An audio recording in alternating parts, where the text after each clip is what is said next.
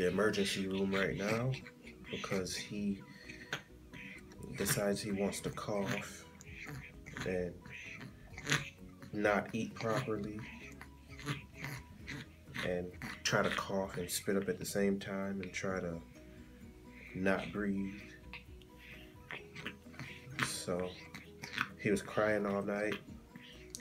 We decided to bring him into the ER to have him looked at. We think maybe he have bronchitis.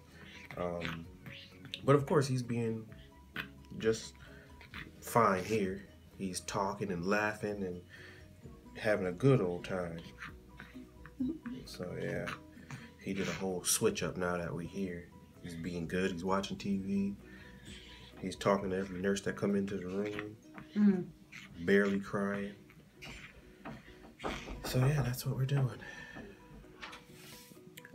They gave him a breathing treatment, and he sat through the entire thing and watched cartoons like it was nothing.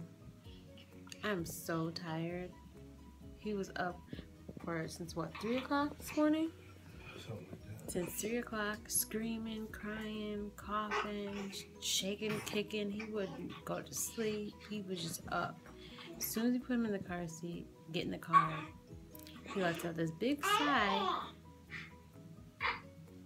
and he's been pretty much good ever since. I'm so sleepy. Like I'm about to get comfortable. Take me a nap while they figure out what's going on. Oh my gosh, this is crazy. I'm just glad he's okay. That's all that really matters. Forget my sleep. As long as he's breathing and he's fine. That's all that matters.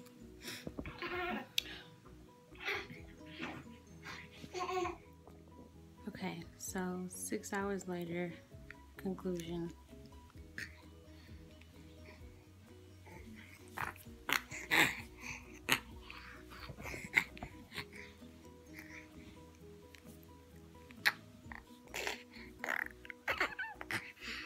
There's an upper respiratory infection.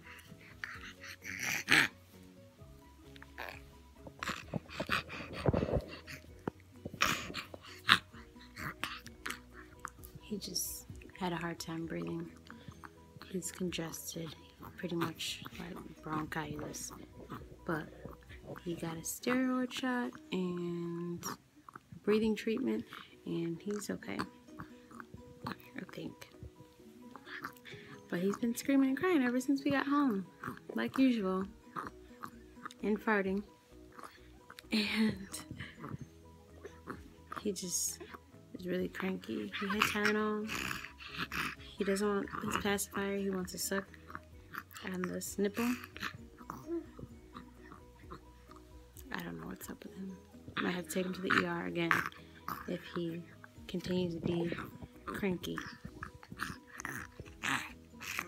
Like this.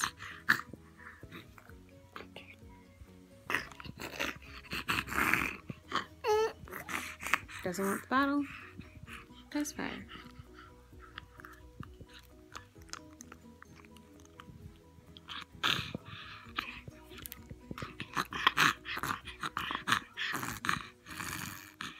Pacifier and cartoons.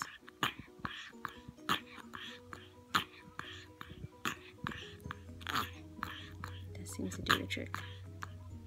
And me not talking, so I'm gonna go. Hopefully he gets better soon. And that he just pooped. Yay!